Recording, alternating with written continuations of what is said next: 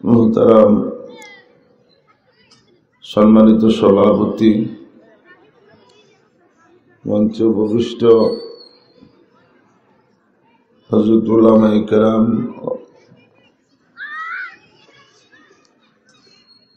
আমার সম্মুখে উপস্থিত দিন প্রিয় ইসলাম প্রিয় ভাইরা, পর্দার অন্তরালে মা বোনেরা,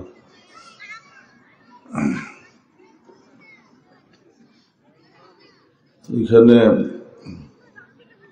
প্রথমেই শুকরিয়া জানাই যে সমস্ত যুবক ভাইদের উদ্যোগে আজকের এই মোবারক মাহফিলের আয়োজন করেছেন। যেই মুহূর্তে আমাদের যুবক সমাজ চরম অবক্ষয়ের শিকার, যেই মুহূর্তে আমাদের যুব সমাজ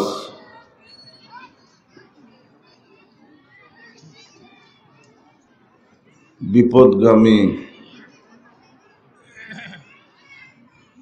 সেই সময় এই এলাকার কিছু যুবক ভাইরা এই ধরনের একটা মহতি মাহফিলের মাধ্যমে এই এলাকায়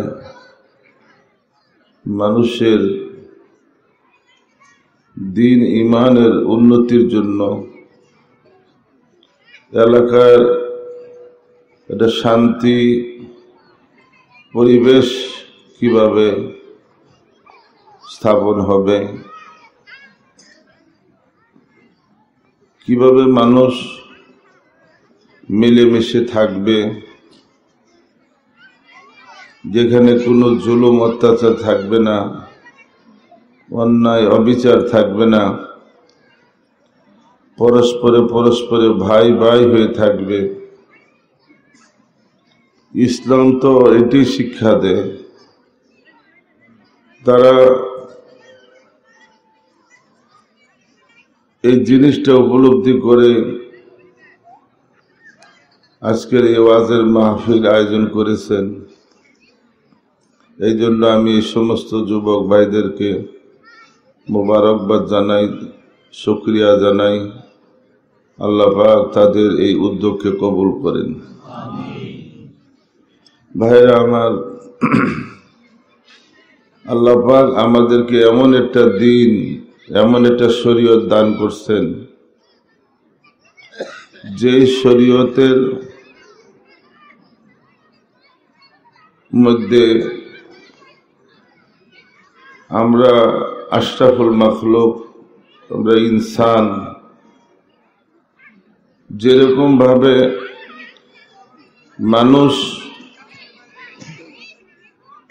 মানুষের যে সমস্ত হক হুকুক আছে,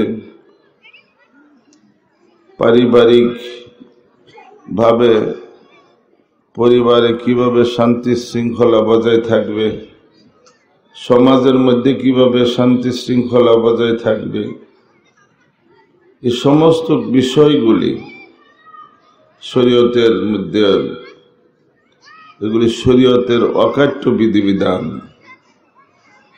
এই শরীয়তের মধ্যে যেরকম ভাবে মানুষের হক আছে, ঠিক এইরকম ভাবে এই শরীয়তের মধ্যে একটা জীব জানোয়ারের হক আছে, পশু পাখিরও হক আছে, একটা পিঁপড়ারও হক আছে। আল্লাহ পাক আমাদেরকে এমন একটা দিন দান করছে, কিন্তু সেই দিনে আমরা যদি সবাই সেই দিনের অনুসারী হইতাম, তাহলে এই দুনিয়াটাই একটা বেহেশতের নমুনা হয়ে যেত।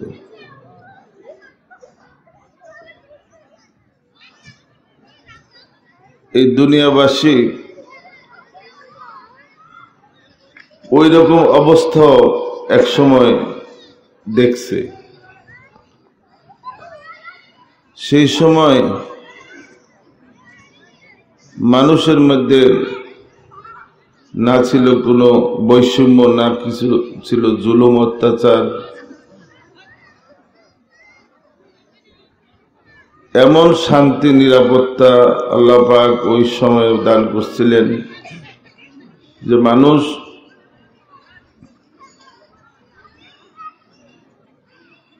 নির্বিঘ্নে হযরতে খলিফাতুল মুসলিমিন ওমর রাদিয়াল্লাহু তাআলা আনহুর সময়ে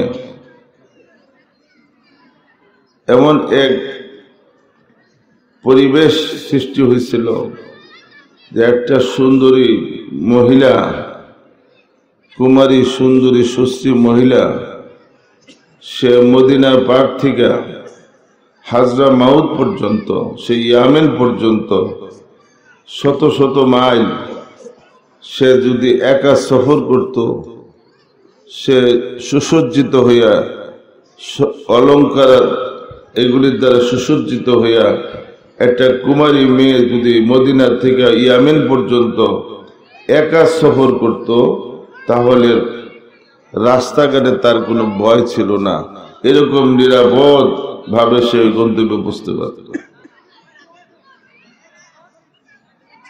আজকে সেই সমস্ত জিনিস আমাদের কাছে কাল্পনিক মনে হয়, ইতিহাস মনে হয়, কিন্তু বাস্তবে দুনিয়াবাসী অবস্থা দেখছে।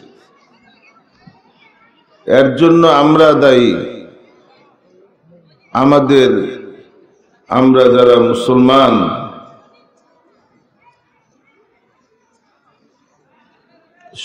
আমরা মুসলমান হিসাবে আমরা শুধু শরীয়তের কয়েকটা বিধিবিধান পালন কইরা শরীয়তের অধিকাংশ বিধিবিধান, যেগুলি শরীয়তের অকাট্য বিধিবিধান, যেরকম ভাবে আমরা মসজিদে যাই, মাশাআল্লাহ আগের তুলনায় মসজিদের সংখ্যাও বাড়ছে, মুসল্লির সংখ্যাও বাড়ছে, ইবাদতের সংখ্যাও বাড়ছে, ইবাদতের পরিমাণও বাড়ছে। কিন্তু ইসলাম তো শুধু মসজিদের মধ্যে সীমাবদ্ধ না।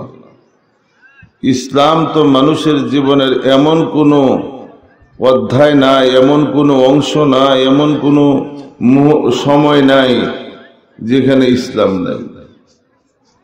কিন্তু ওই সমস্ত জায়গায় তো ইসলামের চর্চা নাই, অনুসরণ নাই। আজকে ইসলাম আমাদের ব্যক্তি জীবনে, পারিবারিক জীবনে, সামাজিক জীবনে আমাদের মধ্যে কতটুকু ইসলাম আছে, কতটুকু নাই, সেই অনুভূতিটি আমাদের নাই। আর সে না থাকার কারণ হলো যে আমরা ইসলাম সম্পর্কে জানি না, সব কিছু জানি, এই সামান্য এই অল্প দিনের দুনিয়া, এই অস্থায়ী দুনিয়ার সম্পর্কে অনেক কিছু জানি। আমরা নিজেকে জ্ঞানী, গুণী, শিক্ষিত মনে করি,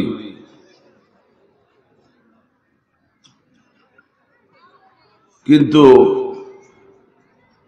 এরকম জ্ঞান তো ওই সময়ও ছিল। আইয়ামে জাহিলিয়াতের সময়ও মানুষ এই যে ধরনের সাহিত্য চর্চা ছিল, তাদের মধ্যে বিজ্ঞানের চর্চা ছিল, রাজনীতির চর্চা ছিল, ওই সময় ছিল। ওই সময় এমন এমন সাহিত্যিক ছিল যে তাদের আরবি সাহিত্য এখনো মাদ্রাসা সমূহের মধ্যে সাহিত্য মধ্যে তাদের সাহিত্য এখনো এইগুলি পড়ানো হয়। কিন্তু ওই সময় কি ছিল না, ওই যুগটাকে আইয়ামে জাহেলিয়াতের যুগ বলা হয়েছে। কিন্তু ওই সময় ছিল না যে শিক্ষাটা, সেই শিক্ষাটা হইল ইমানের শিক্ষা, ইসলামের শিক্ষা, দ্বীনের শিক্ষা, আল্লাহর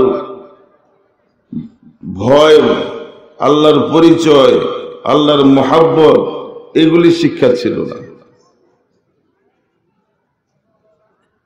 সেই আইএমএ জাহেলিয়াতের পরের যুগটাই ছিল খায়রুল কুরুনের জমানা, যে যুগটাকে বলা হয় আমরা বলি সোনালী যুগ। সেই মানুষগুলি যারা মানুষ তাদের মানবতার এমন বিপর্যয় ঘটছিল যে মানুষ সাধারণ বিষয়ে তারা নিজেদের মধ্যে মারামারি, কাটাকাটি, হানাহানি এমন পর্যায়ে চলে গেছিল, মানবতা বলতে কিছুই ছিল না। মেয়েদের আব্রু ইজ্জতের তো কোনো নিরাপত্তাই ছিল না, মেয়ে হওয়াটাকে বড় পাপ মনে করত এমন এক সময়। কিন্তু ওই সময়ে আল্লাহ তাআলা আল্লাহ রাসূল সাল্লাল্লাহু আলাইহি সাল্লামকে পাঠাইয়া আল্লাহ পাক ওই ওহীর শিক্ষার মাধ্যমে হযরত রাসূলুল্লাহ সাল্লাল্লাহু আলাইহি সাল্লাম সেই ওনার সেই দাওয়াত আর মেহনতে সেই বর্বর জাতি আর ওই সময়টা বর্বর জমানা যেটাকে বলা হয় আইয়ামে জাহেলিয়াতের যুগ, ওই সময়টা পৃথিবীর মধ্যে সবচেয়ে আদর্শ যুগে পরিণত হয়েছে। পৃথিবীবাসী ইতিপূর্বে এইরকম কখনো এইরকম যুগ দেখে নাই, আর ভবিষ্যতেও দেখবে না। কিন্তু আজকে আমাদের এই অবস্থা কেন? আমরা মুসলমান, 90% মুসলমান অধ্যুষিত দেশ। এই দেশটা তো এমন হওয়ার দরকার ছিল যে এই দেশে কোনো দুর্নীতি থাকবে না, এই দেশে কোনো জুলুম অত্যাচার থাকবে না, এই দেশে কোনো ধোঁকাবাজি থাকবে না, মিথ্যা থাকবে না, মালে ভেজাল থাকবে না।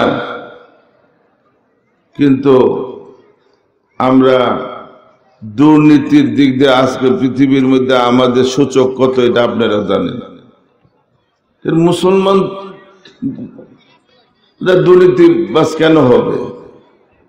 তাহলে বোঝা গেল যে আমরা তো মাশাআল্লাহ মসজিদের মধ্যে মুসল্লির সংখ্যা কম না, ওয়াজের মাহফিলে মুসল্লির সংখ্যা কম না,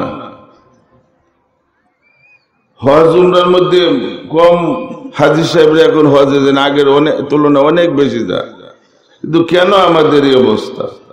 কোন জিনিসটা আমাদের অভাব আছে? কোন জিনিসটা আমাদের চর্চা নাই আমাদের মধ্যে? আজকে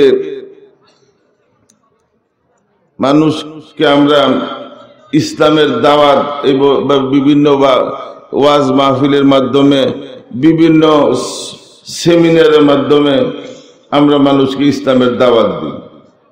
কিন্তু এর চেয়ে কার্যকরী দাওয়াত হইতো আগের জমানায়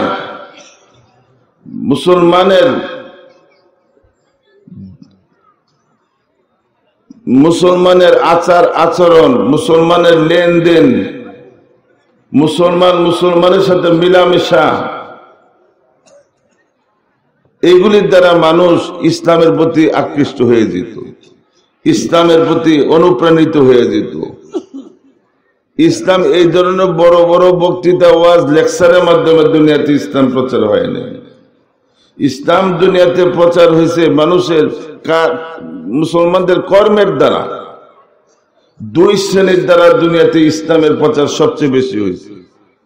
একটা হলো আউলিয়া কেরাম, তাদের মাধ্যমে, আর একটা হলো ব্যবসায়ীদের মাধ্যমে। মুসলমান ব্যবসায়ীরা দেশ বিদেশে গেছে, তাদের সঠিক লেনদেন, তাদের আচার আচরণের দ্বারা মানুষ তাদের প্রতি আকৃষ্ট হয়ে গেছে। যারা এরকম মানুষ, তারা কাউকে ধোঁকা দেয় না। একটা মুমিনের বৈশিষ্ট্য হলো সে নিজেও ধোঁকা খাবে না, কাউকে সে ধোঁকা দিবে না। আজকে আমাদের দেশের অবস্থা কি? বাজারে গেলে আপনি যখন বাজারে যান হয়রান হয়ে যান।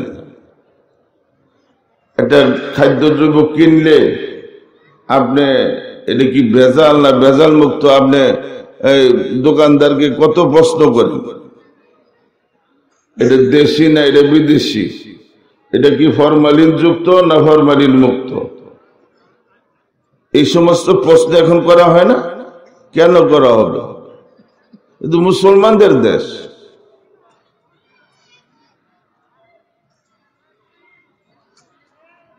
বোঝা গেল যে আমাদের শুধু আমরা মুসলমান, এখন কিছু আনুষ্ঠানিক ইবাদতের মাধ্যমে আমরা নিজেদেরকে মনে করি আমরা মুসলমান।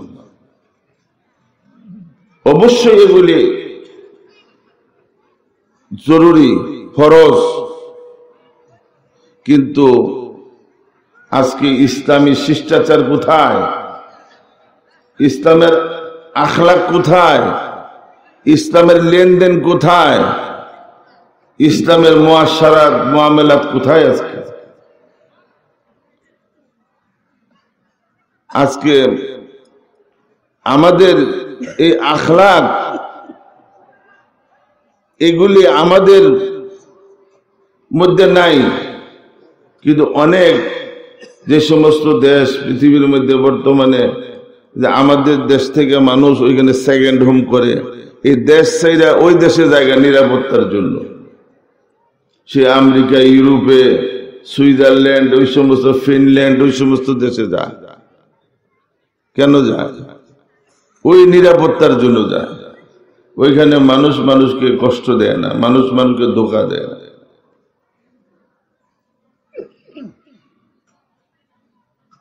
প্রত্যেকটা মানুষ তার অন্যের সম্মান, অন্যের অধিকারের প্রতি তারা লক্ষ্য রাখে। এইগুলি ছিল ইসলামের আখলাক। আজকে সেই সমস্ত আখলাক আমাদের মধ্যে নাই। হযরত সাহাবায়ে কেরাম রাদিয়াল্লাহু তাআলা আনহুর জমানার অবস্থা কি ছিল? যে একজন সাধারণ শ্রেণীর মানুষ, হযরত উমর ফারুক রাদিয়াল্লাহু তাআলা আনহু, উনি সেই আপনার জেরুজালেমের ওই পাদ্রীদের দাওয়াতে উনি ওইখানে গেছেন, যে উমর রাদিয়াল্লাহু তাআলা আনহু ওইখানে গেলে পাদ্রীরা ওনার সাথে কথাবার্তা বলবে এবং তারা ইসলাম কবুল করবে। হযরত উমর রাদিয়াল্লাহু তাআলা আনহু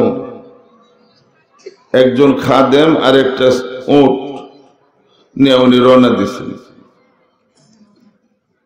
তো খাদেমের সাথে উমর রাদিয়াল্লাহু তাআলা আনহু এইভাবে করছে, ফয়সালা করছে যে কিছু সময় আমি উটের লাগাম ধরে যাবো, তুমি উটের পিছনে থাকবে, আবার তুমি উটের লাগাম ধরে যাইবে আগে, আমি উটের উপরে সওয়ার হব। তারা নিজেদের মধ্যে এরকম একটা সমঝোতা করে নিছে। সর্বশেষে এদিকে জেরুজালেমের সেই পাদ্রীরা, ইহুদি পণ্ডিতরা, তারা তো অপেক্ষমান যে হযরত উমর রাদিয়াল্লাহু তাআলা আসতেছে, অর্ধজাহানের বাদশাহ, মুসলমানদের বাদশাহ আসতেছে। তারা মনে করছে কত না যে শান শৌকত হবে, এত বড় বাদশাহ যার ভয়ে সেই রোম পারস্য ওরা পর্যন্ত ভয়ে কাঁপে, সেই উমর আসতেছে। তো তারা ওই তাদেরকে উমর রাদিয়াল্লাহু তাআলা আনহুকে সাদর সম্ভাষণ জানানোর জন্য, ইস্তেকবাল করার জন্য, ওয়েলকাম জানানোর জন্য ওই সীমানা পর্যন্ত তারা আগে এসে অপেক্ষা করতেছে। এখন সর্বশেষ উটের উপরে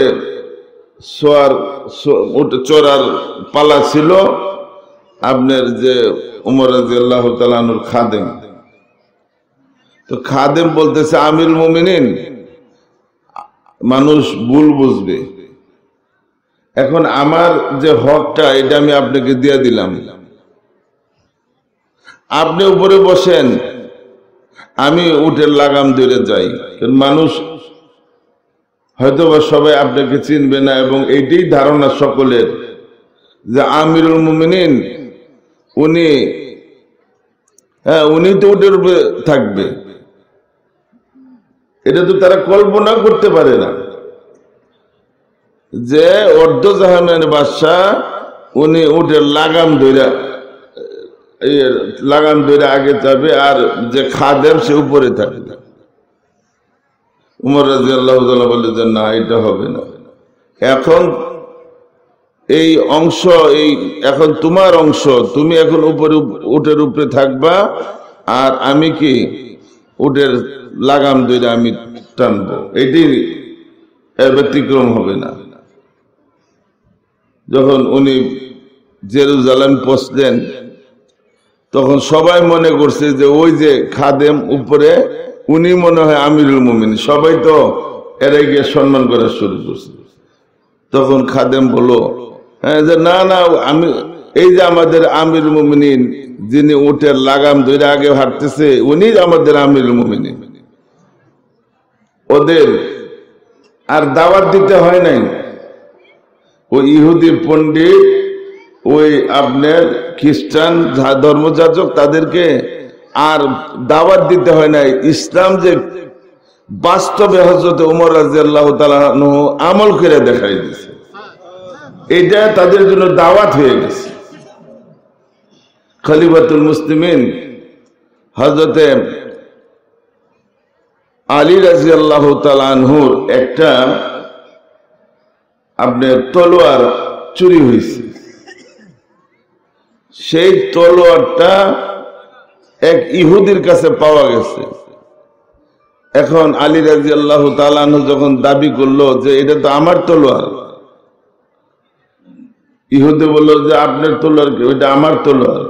না, এটা আমার তলোয়ার। তাইলে আপনি কাজীর কাছে বিচার দেন, কাজীর আদালতে বিচার দেন।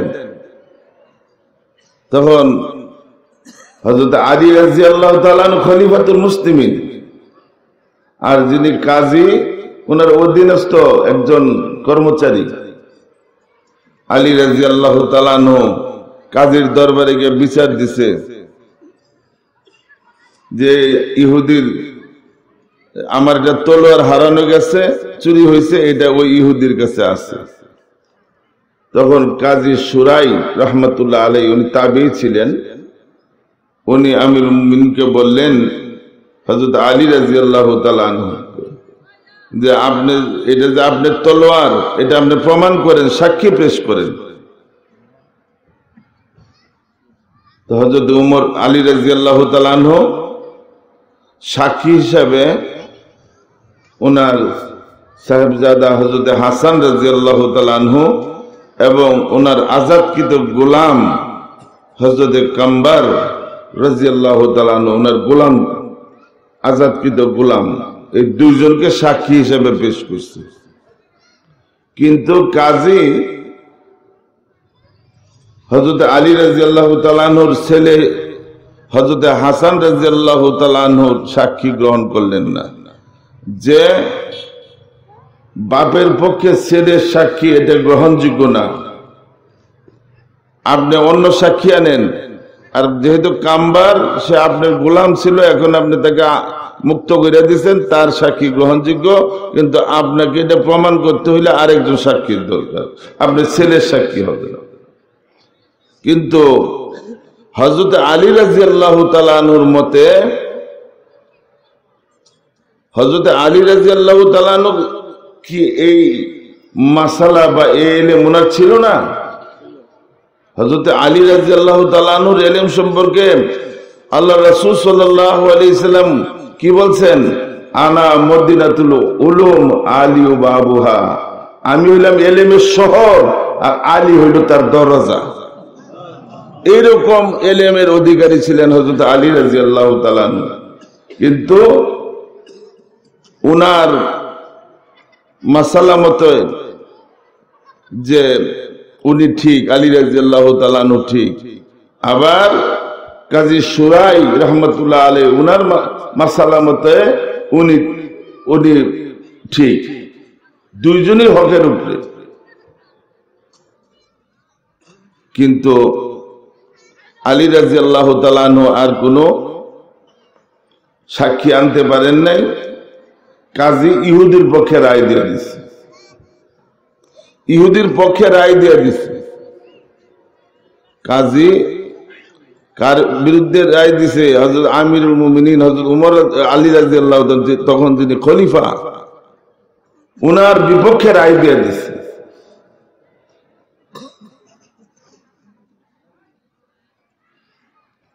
এদিকে আপনার ইহুদি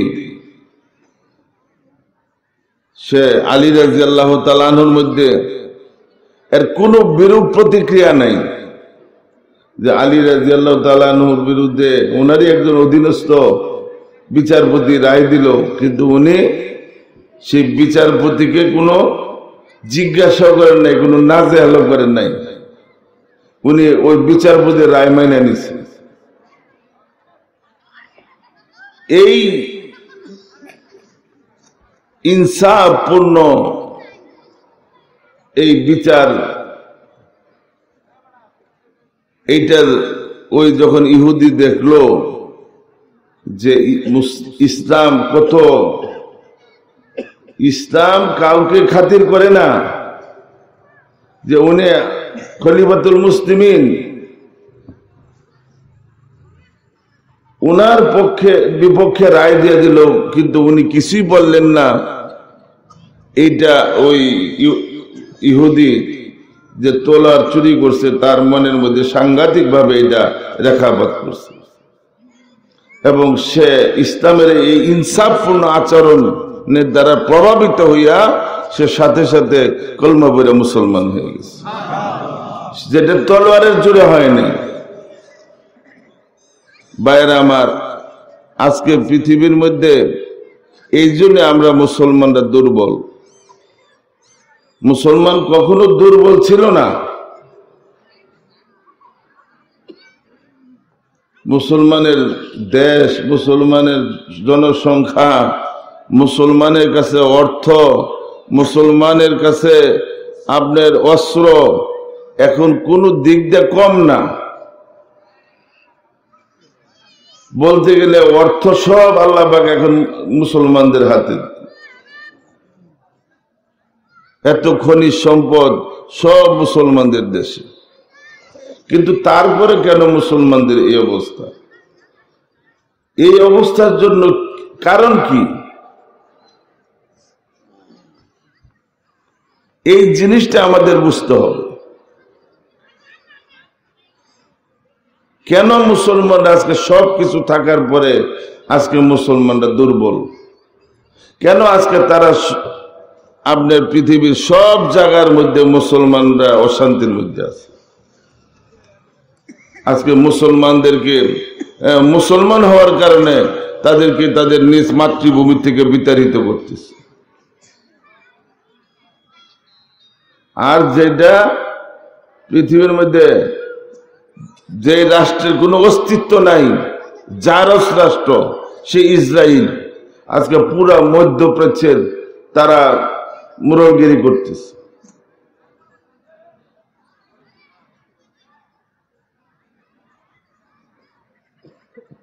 এর কারণ কি? এর কারণ হইল আল্লাহ তাআলা কোরআনে পাকের মধ্যে মুসলমানদের এই বালা মুসিবত, বিপদ আপদ, মুসলমানদের এই দুরবস্থা, এই অধপতন, এর কারণ আল্লাহ পাক কোরআনে পাকের মধ্যে বলে দিচ্ছে। ওমা আসাবাকুম মিন মুসিবাতিন ফাবিমা কাসাবাত আইদিকুম ওয়া ইয়াফু আন কাসীর। তোমাদের উপরে যা কিছু বালা মুসিবত, বিপদ আপদ, সব কিছু তোমাদের গুনাহ বদামল।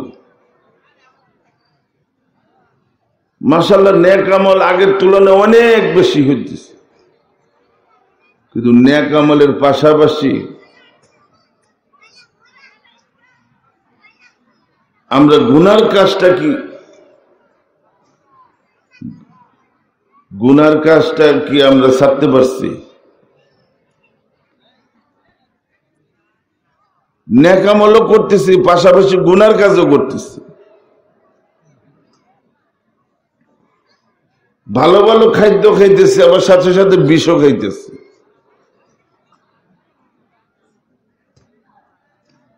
বলেন একজন মানুষ অনেক ভালো ভালো খাদ্য খায়, কিন্তু অল্প সামান্য বিষ খেলে তার শক্তি থাকবে?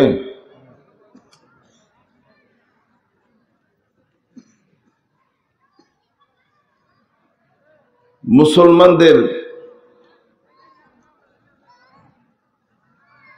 অমুসলমানরা তারা আজকে আমাদের উপরে যে প্রভাব, এর জন্য আমরা আমাদের নিজেদের দিনী অবস্থায় দায়ী, আমাদের আভ্যন্তরীণ অবস্থায় দায়ী।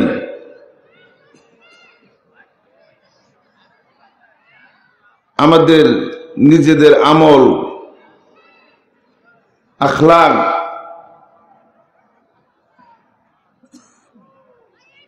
আজকে নিজেদের মধ্যে যেরকম অনৈক্য, এর কারণ হইল যে আমরা আমাদের আভ্যন্তরীণ অবস্থা, আমরা কিছু বাহ্যিক আমল করি, বাহ্যিক কিছু আমল করেই আমরা মনে করতেছি যে আমরা পরিপূর্ণ দিনের উপরে আমল করতেছি, পরিপূর্ণ শরীয়তের উপরে আমল করতেছি। কিন্তু শরীয়তের বিধিবিধান যেরকম আমাদের বাহ্যিক আমলের মধ্যে আছে, দৈহিক আমল যেরকম আছে, ঠিক এইরকম আমাদের অন্তরের আমলের মধ্যে আছে। আল্লাহ তাআলা কোরআনে পাকের মধ্যে উভয়টা কি শরীয়তের বিধান হিসেবে বলছেন যে তোমরা জাহিরি গুনাহ ছাড়ো, বাতিনি গুনাহ ছাড়ো। ওয়াজারু জাহিরাল ইসমে বাতিনা, তোমরা জাহিরি গুনাহ ছাড়ো, বাতিনি গুনাহ ছাড়ো। কিন্তু আমরা তো জাহিরি গুনাহটাকে গুনাহ মনে করতেছি। মিথ্যা, চুরি, ডাকাতি, জিনা, সুদ, ঘুষ, এগুলিকে শুধু গুনাহ মনে করতেছি। কিন্তু আমাদের অভ্যন্তরীণ অবস্থা,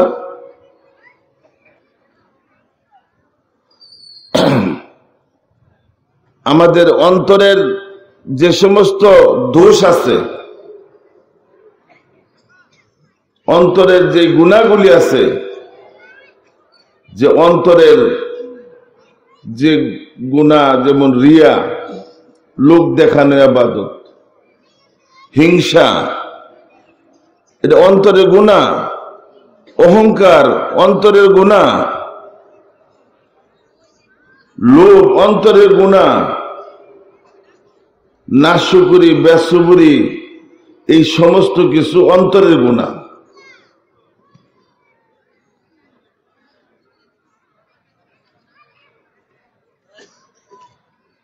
অন্তরের গুনার ব্যাপারে আমরা খুব উদাসীন।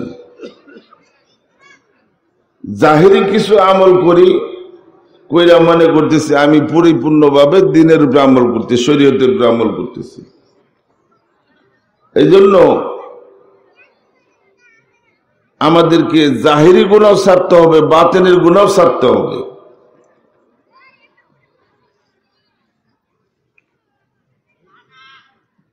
সামাজিক ভাবে আজকে আমাদের মধ্যে যে অনৈক্য, তার কারণ কি? যে দুইজন অহংকারী ব্যক্তি একসাথে থাকতে পারে না, অহংকারীর মধ্যে কোনো ঐক্য হয় না। হিংসা একজনের ভালো দেখতে সে তার হিংসার আগুনে সে জ্বলতে থাকে, এগুলি অন্তরের গুনাহ। আজকে আমাদের সমাজ পরিবার এই জন্যই আমাদের মধ্যে অশান্তি।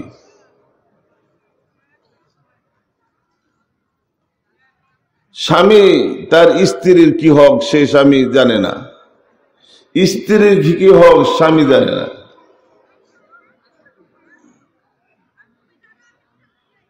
সন্তানের কি হক পিতা জানে না, পিতার কি হক সন্তানে জানে না। আজকে আমাদের এই প্রজন্ম কেন আজকে তারা বিপদগামী, কেন আজকে তারা বিভিন্ন রকমের নেশাজাত এগুলির মধ্যে তারা ওইদিকে তারা বেশি দাবিত হইতেছে।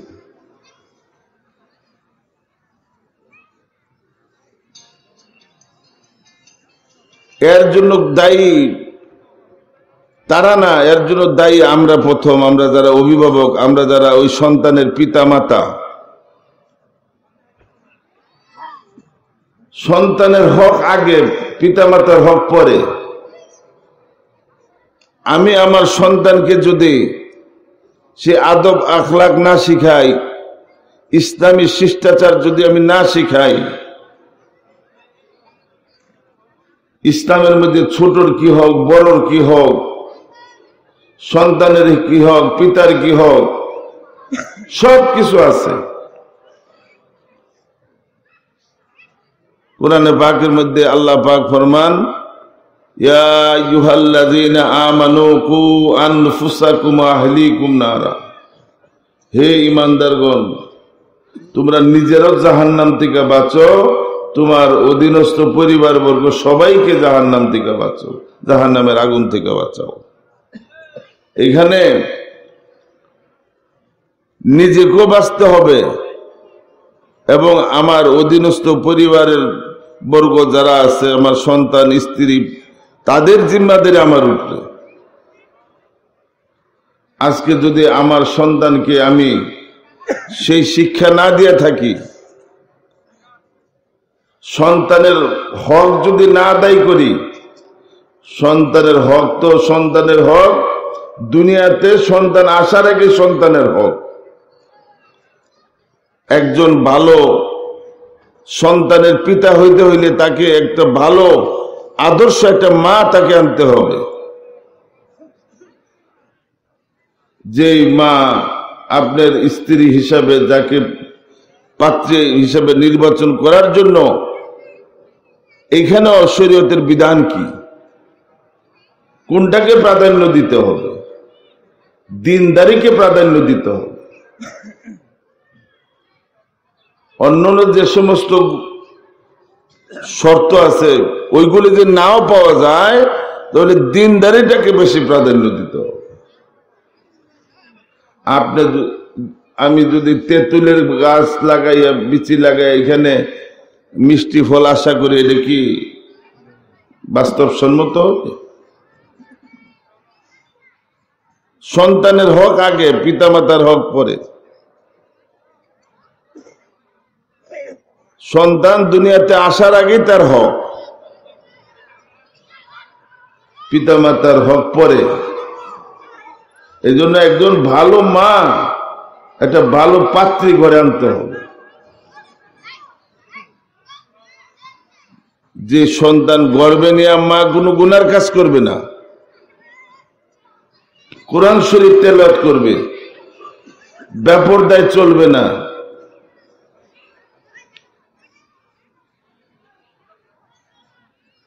কেননা গর্বের সন্তানের ওই মা যা কিছু করবে এর প্রভাব তার গর্বের সন্তানের উপরে পড়বে। মা যদি ওই সময় তাকওয়া পরহেজগারি তার সাথে চলে, সন্তানের উপরে তার প্রভাব পড়বে। আজকাল দেখছেন না, সন্তান আপনার এই ছোট ছোট বাচ্চারা এই সমস্ত আপনার টাচ ফোন, রিমোট এই টিভির রিমোট, এরা এই ছোট ছোট বাচ্চারা যা পারে এগুলো বুড়ারা পারে না কেন? ওই যে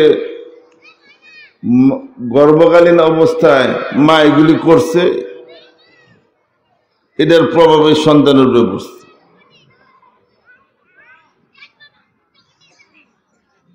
সন্তান ভূমিষ্ঠ হওয়ার পরে কি করতে হবে, মা বাবার কি দায়িত্ব? এখন তো স্বাভাবিক ডেলিভারি হয় না, অধিকাংশ ডেলিভারি হয় এখন বইফুর কিছু ক্লিনিক জায়গায় জায়গায় ওইখানে হয়েছে।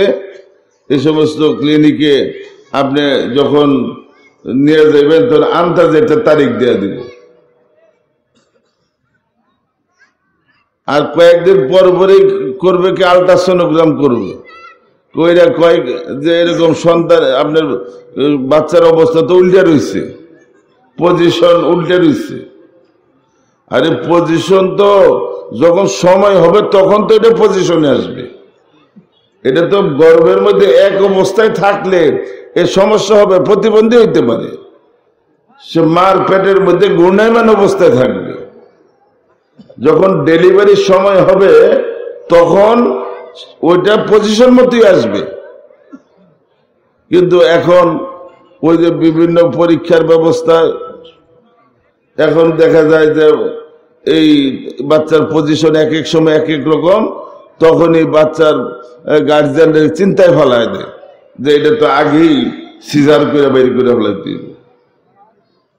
আর ওই সময় সিজার করে বাইর করে যখন অপারেশন থিয়েটারে, ওই সময় তো সর্বপ্রথম বাচ্চার যে জন্মকালীন যে হকটা, যে বাচ্চার জন্ম নেওয়ার পরেই প্রথম পরিষ্কার করে ডান কানে আজানের বাক্য, বাম কানে একামতের বাক্য শোনাইতে হবে। এটা কি ওই অপারেশন থিয়েটারে এটা সম্ভব?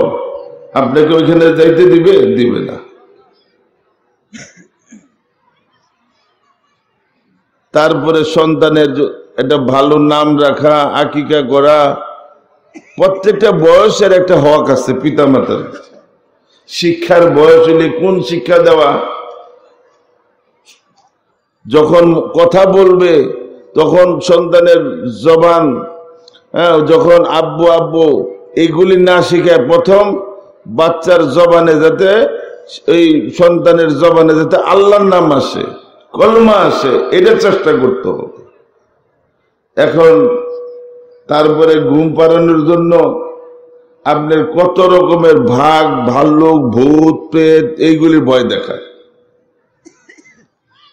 যদি ওই সময় আল্লাহর ভয় দেখাইতো যে আল্লাহ আল্লাহ আল্লাহ তাআলা নারাজ হবেন, আল্লাহ খুশি হবেন, এই যে শিশু মনে, কচি মনে যদি এই বাঘ ভাল্লুক এইগুলির ভয়, ভূত প্রেতের ভয় না দেখে, আল্লাহর ভয় যদি ওই সন্তানের অন্তরের মধ্যে সৃষ্টি করত, তাহলে এই আল্লাহর ভয় এই সন্তানের মধ্যে বদ্ধমূল হয়ে যেত। এই সন্তান বড় হইয়া আর কখনো আল্লাহ পাকের নাফরমানিও করতো না, পিতা মাতার নাফরমানিও করতো না। হযরত সাইয়েদুনা ওমর রাদিয়াল্লাহু তাআলা আনহুর খেলাফতের সময় এক যুগল বুড়া বুড়ি, এক বুড়া আর এক বৃদ্ধ বৃদ্ধা আসছে ওমর রাদিয়াল্লাহু তাআলা আনহুর কাছে। আয়েশা জিজ্ঞাসা করছে, না একটা বিচার নিয়ে আসছে ওমর রাদিয়াল্লাহু তাআলা আনহুর কাছে, যে আমিরুল মুমিনিন, আমার একটা যুবক ছেলে আমাদেরকে কষ্ট দেয়, আমাদের কোনো ভরণ পোষণ, আমাদের খেদমত, যে পিতামাতার যে হক আছে সন্তানের উপরে, যে পিতামাতার যে হক, এইটা তো আমাদের সন্তানরা যদি না শিখাই তাহলে আমরা সন্তানরা কোত্থেকে জানবে? পিতামাতার যে একটা হক আছে এটা তো আমরা আমাদের সন্তানকে শিখাই না।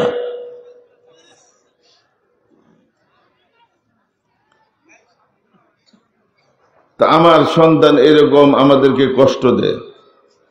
আমিরুল মুমিনিন হযরত ওমর রাদিয়াল্লাহু তাআলা আনহু সাথে সাথে ওই যুবককে ডাকায় আনছে। আনার পরে জিজ্ঞাসা করলো, হে যুবক, তুমি তুমি নাকি তোমার পিতামাতাকে কষ্ট দাও, তাদের খেদমত করো না, তাদের যে বরণ পোষণ, তাদের পিতামাতার যত রকমের প্রয়োজন আছে, তোমার এটা সন্তানের দায়িত্ব, পিতামাতার হক সন্তানের উপরে। তখন ওই যুবক বললেন, আমিরুল মুমিনিন, আপনার কাছে আমার একটা প্রশ্ন, শুধু কি সন্তানেরই হক, পিতামাতার কোনো হক নেই? না, শুধু কি পিতামাতারই হক, সন্তানের কোনো হক নেই পিতামাতার কাছে? আমিরুল মুমিনিন বলেন, অবশ্যই সন্তানের হক আগে, পিতামাতার হক পরে। আমিরুল সন্তানের কি হক পিতামাতার কাছে? একজন ভালো মা নির্বাচন করবে, নেককার দিনদার দেখে একটা মা নির্বাচন করবে, এটা শরীয়তের বিধান। 2 নম্বর, সন্তান যখন ভূমিষ্ঠ হবে তখন সন্তানের ডান কানে আজান, বাম কানে ইকামতের বাক্যগুলি শোনাইতে হবে সর্বপ্রথম।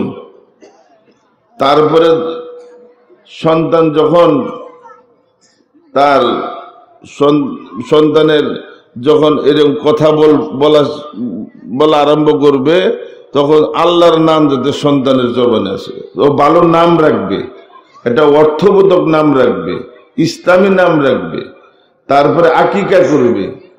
এরপরে যখন শিক্ষার বয়স হয়, সর্বপ্রথম তাকে কোরআন শিক্ষা দিবে, দ্বীনি শিক্ষা দিবে। কোরআন শিক্ষা দেওয়ার পরে তারপরে সে অন্য জাগতিক শিক্ষা দেবে। আগে সন্তান দুনিয়াতে সে মুসলমান হিসাবে জীবন যাপন করতে হইলে একটা ইসলামী জিন্দেগি, তাকে একটা মানুষ যদি সে যদি না জানে যে ইসলামী জিন্দেগি কি, কিভাবে পাক পবিত্র হইতে হবে, কিভাবে নামাজ পড়তে হবে, কোনটা হালাল কোনটা হারাম, কার কি হক, পিতামাতার কি হক, বড়র কি হক, ছোটর কি হক, পাড়া পড়োশির কি হক,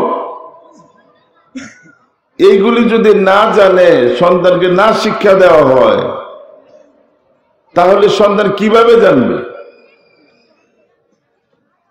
যদি পিতামাতা সন্তানকে এই হক, ইসলামী আদব কায়দা শিষ্টাচার শিক্ষা দেয়, তাহলে অবশ্যই এই সন্তান বড় হইয়া সে পিতামাতাকে কষ্ট দিবে না। যদি পিতামাতা সন্তানকে বঞ্চিত করে, যে তাকে সন্তানের যে হক, সন্তানের জন্মের পরের থেকে যে সমস্ত হক আছে, এইগুলি যদি শিক্ষা দেয়, তাহলে এই সন্তান কখনো আল্লাহর নাফরমান হবে না, পিতামাতারও নাফরমান হবে না, অন্ততপক্ষে মুসলমানদের সন্তান। কিন্তু আমাদের দেশে এখন পিতামাতারা অসহায়, অভিযোগ করে যে আমাদের সন্তানরা আমাদের কথা শুনে না। দুঃখজনক হইল সত্য, আপনাদের এই রাজেন্দ্রপুর এইখান থেকে মাত্র কয়েক কিলোমিটার দূরে এই ইয়েতে কি জানি এটা বৃদ্ধাশ্রমটা হোতাপাড়া, দেখেন ওইখানে গিয়ে দেখেন কত ডাক্তার, ইঞ্জিনিয়ার, প্রফেসর, কত উচ্চশিক্ষিত তাদের মা বাপ এখানে অসহায় জীবনযাপন করতেছে। এগুলি তো বাংলাদেশের মধ্যে, এইখানে তো বাংলাদেশে এটা হওয়ার কথা না। বাংলাদেশ এখানে 90% মুসলমানের দেশ, এইখানে তো সেই ইউরোপ আমেরিকার, এটা তো এইখানে সম্ভব না। কেননা ওইখানে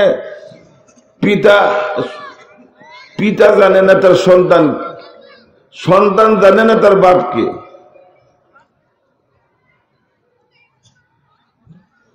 সেখানে ওইটা সম্ভব। এই যে গতকালকে আজকে পত্রিকায় দেখলাম, জাপানে যে বৃদ্ধদের জন্য যে আপনি তার ভাতা দেয়, তারা কি করে, বুড়া হয়ে গেলে তারা আপনার অসহায় হয়ে যায়, সরকারি ভাতায় চলে না, আর এই বুড়াদের সাথে কেউ সঙ্গ দিতে চায় না। এমন একটা যান্ত্রিক জীবন, খালি কাজ আর কাজ, সারাক্ষণ মানুষ কাজে থাকে। এই বুড়াদেরকে কেউ জিজ্ঞাসাও করে না।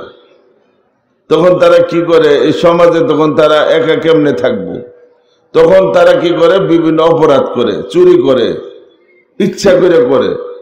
এই জন্য চুরি করে যে চুরি করলে পুলিশের ধরে তারা জেল দিব, ওই জন্য একটা ধরে চুরি করলে জেলে গেলে ওইখানে গিয়ে আরো বুড়াদের সঙ্গ পাইব, ওইখানে ফ্রিখানা পাইব। এই জন্য তারা গিয়া ওই জেলখানায় আপনার স্বেচ্ছা কারাবরণ করে, ইচ্ছা করে তারা এই জন্য অপরাধ করে। আর একটা মুসলমান পিতা মাতা যদি বৃদ্ধ হয়, এটা তো সন্তানের জন্য সোনায় সোহাগা। কেননা পিতা মাতার সন্তুষ্টি আল্লাহর সন্তুষ্টি। পিতা মাতার পায়ের নিচে সন্তানের বেহেশত। একবার যদি পিতা মাতার চেহারার দিকে সন্তান মহব্বতের নজরে তাকায়, তার আমল নামার মধ্যে একটা কবুল হজের সওয়াব লেখা। এই জন্য ভাইয়ের আমার, আমাদের সন্তানরা কেন বিপদগামী হইতেছে, কেন মাদকাসক্ত হইতেছে, এর কারণ কি? আমরা তাদেরকে দিন শিখানো থেকে বঞ্চিত করছি। আল্লাহর ভয় তাদের অন্তরে সৃষ্টি করি নাই, আল্লাহর ভয়ের শিক্ষা তাদেরকে দেই নাই, যার কারণে আজকে আমাদের এই নতুন প্রজন্ম এরকম বিপদগামী হইতেছে। আমি বাইরে থেকে ঘরে গেলে জিজ্ঞাসা করি না যে এই আমার ছেলেকে মেয়েকে নামাজ পড়ছো, এই কথা জিগাই না। ছুটিতে বাড়িতে আসলে এই কথা জিগাই না যে ঠিক মতো নামাজ পড়ে কিনা, কোরআন শরীফ পড়ে কিনা, এই কথা জিজ্ঞাসা করি না। জিজ্ঞাসা করি সে এইবার ক্লাস 5-এ বৃত্তি পাইছে কিনা, সে ঠিক মতো স্কুলে যায় কিনা, সে সাংস্কৃতিক অনুষ্ঠানে গান বাদ্য বাজনায় পুরস্কার কয়টা পাইছে। এইগুলির জন্য তাদেরকে শাবাশি দেই। নামাজ না পড়ার কারণে তাকে কোনো তিরস্কারও করি না, পুরস্কারও দেই না। কিভাবে? এমনি এমনি আমাদের সন্তান এরকম হবে, ভালো হয়ে যাবে? তো আমিরুল মুমিনিন হযরত ওমর রাদিয়াল্লাহু তাআলা যখন বললেন যে সন্তানের হক আগে, পিতামাতা অভিভাবক সন্তানকে আগে এই সমস্ত হক এইগুলি শিখাবে, সন্তানের এই হকগুলি আদায় করবে। তখন ওই যুবক ছেলে বলল যে আমিরুল মুমিনিন, আমার পিতামাতা এর একটা হক আমার আদায় করে নাই। আমার মা এমন একটা দুশ্চরিত্র মহিলা, তার গর্ভে আমি জন্ম নিচ্ছি, এবং আমার জন্মের পরে না আমার কানের মধ্যে ডান কানে আজান আর একামতের বাক্য শোনাইছে, না আমার একটা ভালো নাম রাখছে, না আমার আকিকা করছে, না আমাকে দিন শিখাইছে, না কোরআন শিখাইছে, না আদব শিখাইছে, কিছুই শিখায় নাই। আমি এরকম ভাবে দুষ্ট ছেলেদের সাথে মিলামিশা আমার চরিত্র নষ্ট হয়ে গেছে। আমিরুল মুমিনিন হযরত ওমর রাদিয়াল্লাহু তাআলা আনহু হাতে দৌড়া ছিল, এই বুড়া বুড়ির উপরে দৌড়া উঠাইছে।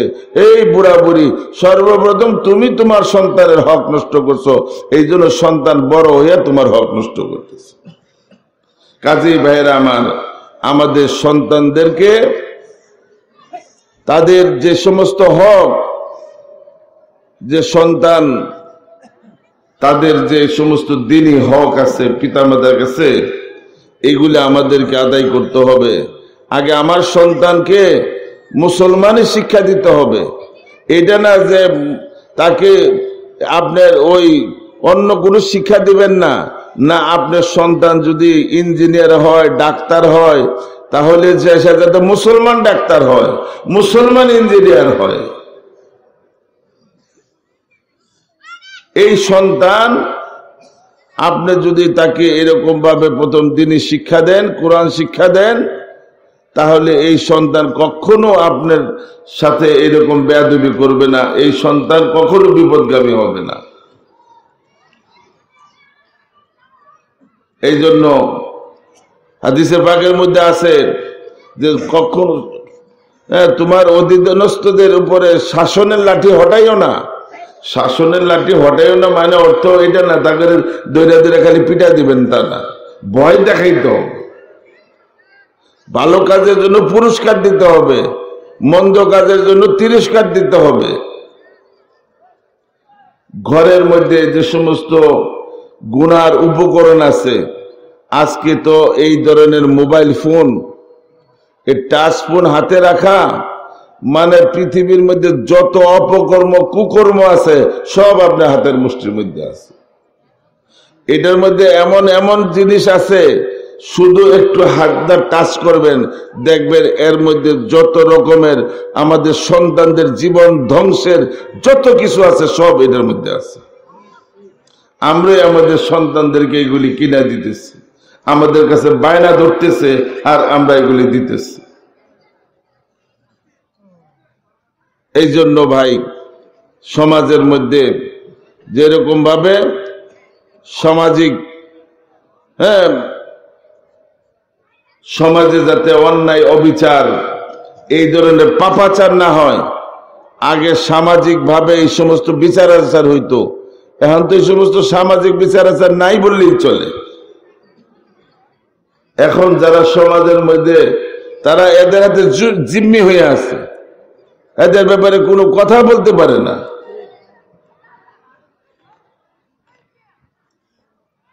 যাই হোক, তো পিতামাতার যেরকম সন্তানের যেরকম হক আছে, পিতামাতারও হক আছে। আজকে যে সমস্ত যুবক ভাইয়েরা এখানে এই একটা ওয়াজ মাহফিলের আয়োজন করছেন, হাদিসে পাকের মধ্যে আসছে আল্লাহ পাক 7 প্রকার লোককে আরো সে ছায় স্থান দিবেন। 7 শ্রেণীর লোককে আল্লাহ পাক আরো সে নিচে স্থান দিবেন। এর মধ্যে 1 প্রকার লোক হবে তারা যারা যৌবনকালে ইবাদত করছে। যৌবনকালের যারা ইবাদত করছে, এই হাসরের ময়দানে কঠিন মুসিবতের সময় আল্লাহ পাক এইরকম এই ধরনের যুবকদেরকে আল্লাহ পাক আরো সে ছায় স্থান দিবে।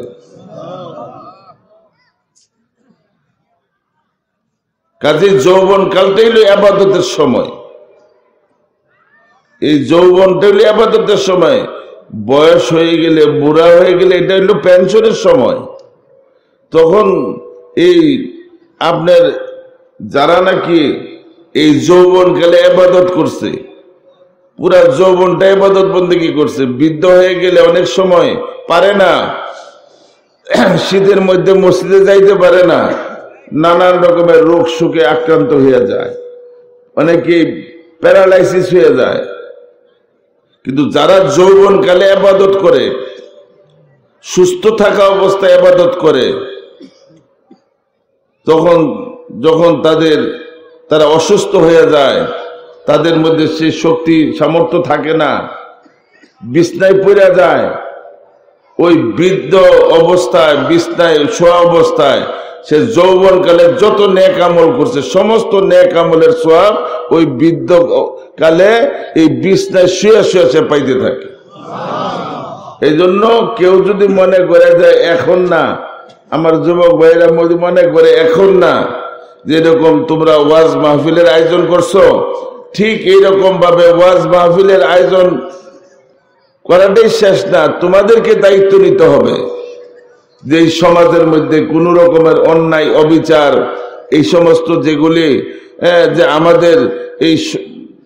আমাদের এই প্রজন্মের ছেলেপেলেরা যাতে বিপদগামী না হয়। যারা এইগুলি করে মুষ্টিমেয় কয়েকজন, তাদের কাছে কেন গোটা সমাজের মানুষ জিম্মে থাকবে? সবাই মিলে ঐক্যবদ্ধভাবে এগুলিকে সামাজিকভাবে এগুলিকে প্রতিহত করেন। নতুবা আপনি যদি চুপ থাকেন, আপনি দেখেন না দেখেন, একদিন দেখবেন আপনার ছিল তাদের সঙ্গ গিয়া আপনি খারাপ হয়ে গেছে। তো কাজেই আপনার এই সমস্ত ব্যাপারে আপনারা সামাজিকভাবে এই সমস্ত আপনারা যাতে সামাজিক এই সমস্ত অন্যায় অবিচার যাতে না হয় সেটার প্রতি লক্ষ্য রাখবেন। যেহেতু এখানে সময় নির্ধারিত, আর এটাও ঠিক যে ওয়াজের মাহফিল ভালো কাজ। আর যে হাদিসটা আমি পড়ছিলাম, আল মুসলিমু মান সালিম আল মুসলিমুনা মিন লিসানি ওয়া ইয়াদিহি, যে কোনো মুসলমানকে কথার দ্বারা, কাজের দ্বারা, আচরণের দ্বারা কষ্ট দেওয়া এটা হারাম, গুনাহ কবিরা। অধিক রাত্র পর্যন্ত আপনার মাইক দিয়ে যদি এখানে ওয়াজ চলতে থাকে, আশেপাশে অনেক বৃদ্ধ রোগী আছে, শিশু বাচ্চারা আছে, অনেক পরীক্ষার্থীরা আছে। এখন তো এসএসসি পরীক্ষা চলতেছে। এই যে আপনাদের এলাকায় এখানে কি এসএসসি পরীক্ষার্থীরা নাই?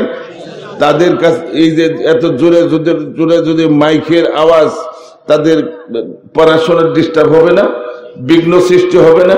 এই জন্য এইটা আমরা যারা ওয়াজ করি আমাদেরকে লক্ষ্য রাখতে হবে কয়েকটা জিনিস, যে এইখানে যারা আসছে আমাদের উদ্দেশ্য পুরা সমাজকে ওয়াজ শোনানো না, পুরা বাড়ি বাড়ি মানুষ বাড়িতে বৈশা যাদের ওয়াজ শোনার দরকার তারা এইখানে এসে ওয়াজ শুনবে। এই ঘরে গিয়ে ঘরে ওয়াজ শোনানোর কোনো দরকার নাই। ওই ওয়াজ শোনার দ্বারা কোনো ফায়দা হবে না। এইখানে যেরকম মা বোনদের জন্য ব্যবস্থা রাখছেন, মা বোনরা ইচ্ছা করলে এসে এখানে ওয়াজ শুনবে। যারা শুনবার এক দোকানদারি করবে আবার ওয়াজও শুনবো, এটা ঠিক না। একটা দিন দোকানদারি বন্ধ করে আইসা ওয়াজ শুনেন। আপনার ওয়াজের দ্বারা যদি আপনার এই এলাকার মানুষের ঘুমের ব্যাঘাত হয়, রোগীদের ঘুমের কষ্ট হয়, ছাত্রদের পড়ার ব্যাঘাত হয়, এটাও গুনার কাজ হবে, এটাও গুনার কাজ হবে। এরপরে দেখা যায় যথায় তথায় এরকম ভাবে একজনের বাড়ির দেওয়ালের মধ্যে সুন্দর রং টং করছে, এই দেওয়ালের মধ্যে গিয়ে একটা পোস্টার লাগাই দিছে। কি আপনার এই দেওয়ালের আরেকজনের দেওয়ালের মধ্যে যে আপনি পোস্টারটা লাগাইলেন, এটা কি আপনার কাজটা ঠিক হয়েছে? হ্যাঁ, আপনি তার ক্ষতি করলেন না? সেই লোকটা মনে মনে কষ্ট পাইব না? এই সমস্ত বিষয়গুলি আমাদেরকে এখন আমাদের মধ্যে বিবেচনার মধ্যে থাকে না। মাইকিং করতে থাকে, দেখা যায় ওই স্কুল কলেজের মধ্যে ক্লাস চলতে থাকে আর এর মধ্যে মাইকিং করতে থাকে। আবার এই যে মসজিদের মধ্যে আপনার ওই নামাজ চলতে থাকে, এর মধ্যে মাইকিং করতে থাকে। এখন ওয়াজের মধ্যে পারমিশন লাগে। আমি সেদিন ডিসি সাহেবকে বললাম যে ডিসি সাহেব, আপনি যে বলেন খালি শব্দ দূষণ পরীক্ষার্থীদের সমস্যা হয়, আপনারা কি জানেন না এই যে বিভিন্ন অনুষ্ঠানের মধ্যে বিয়া এটা সেটার মধ্যে যে এই যে ব্যান্ড পার্টি সারা রাত আপনার বিভিন্ন দিবসে সারা রাত গান বাদ্য বাজনা আর ব্যান্ড পার্টি দিয়ে যে গান করতে থাকে, ওইটির দ্বারা যে আরো পুরা ওইগুলির দ্বারা যে মানুষ আরো বেশি কষ্ট পায়, আরো বেশি শব্দ দূষণ হয়। খালি বিধিনিষেধ এই ওয়াজের মাহফিলের জন্য এই আরোপ করছেন কেন? ওদের জন্য বিধিনিষেধ আরোপ করেন, ওদের জন্য ওই শব্দ দূষণ তো হেদের দ্বারা বেশি হয়। আমরা বছরে একটা ওয়াজ করি আর এরা 12 মাসে 13টা অনুষ্ঠান পালন করে। হ্যাঁ, সব কিছুর মধ্যে গানের জন্য অনুমতি লাগে না, এই পূজার জন্য অনুমতি লাগে না, সব কিছুর মধ্যে আপনার ওইগুলির মধ্যে কোনো অপকর্মের জন্য কোনো অনুমতি লাগে না। মুসলমানদের দেশে এলে ওয়াজের জন্য অনুমতি লাগে। আর এটা এই জন্য লাগে যে আমরা যারা এটা আয়োজন করে আমাদেরও কিছু ত্রুটি আছে, যে যেখানে যতটুকু দরকার অতটুকু জায়গার মধ্যে আওয়াজটা পৌঁছলে যথেষ্ট। কেন আমার পুরা মহল্লার মধ্যে মানুষকে ওই কষ্ট দিতে হইব? এটা আমাদের একটা ত্রুটি না। এটা আজকে আমরা এটা সংশোধন করি, তাইলে আমরা বলতে পারবো যে আপনারা তাদের এটা করেন, সংশোধন করেন। কাজে বাইরে আমার যাই হোক, আমি আর সময় নিব না। যেহেতু এখানে একটা সময়ের মধ্যে মাহফিল শেষ করতে হবে, শুধু আপনাদের কাছে দোয়া চাই। আমি নিজেও খুব অসুস্থ, কথা বলতে খুব কষ্ট হইতেছে, আর আমার মা খুব মুমূর্ষ অবস্থা। আর আগামী 20-21 ফেব্রুয়ারি আমাদের মাদ্রাসা দাওয়াতুল হক দেওনায় বার্ষিক ওয়াজ মাহফিল, সেখানে আপনাদের সবাইকে দাওয়াত রইল। ওয়া আখিরু দাওয়ানা আলহামদুলিল্লাহি রাব্বিল আলামিন। আসসালামু আলাইকুম ওয়া রাহমাতুল্লাহি ওয়া বারাকাতুহু।